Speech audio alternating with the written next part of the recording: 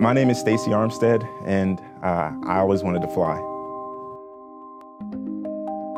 My role here at the Airports Authority is to find existing operational deficiencies and assist in improving them. When I first started in customer service, I hated talking to people. I despised it. But working in customer service at the front desk, talking to passengers, talking to flight crews, talking to other contractors, it forced me to kind of step outside of my comfort zone and actually speak to people. And I think honestly, in that time in my career, that was probably, I guess, the changing point. I went to Hampton University, which is an historically black college down in Hampton, Virginia.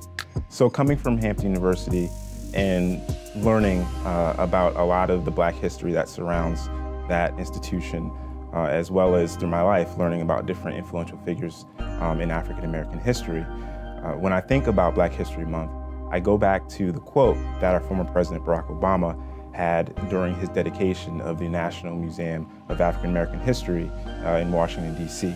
It reaffirms that all of us are America, that African American history is not somehow separate from our larger American story. It's not the underside of the American story, it's central to the American story.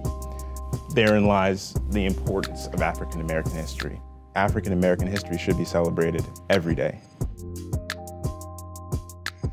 So there are several important black figures in aviation, like Robert Lawrence, the first black astronaut, or Cornelius Coffey, the first black African American to have his own flight school. But when I really think about the influential figures in aviation, I think about the people that I've come in contact with thus far. Having met these people in my career has allowed me to learn how to navigate some of the spaces that I'm in and build valuable relationships that I know will help me get to where I want to be and help me for what lies ahead.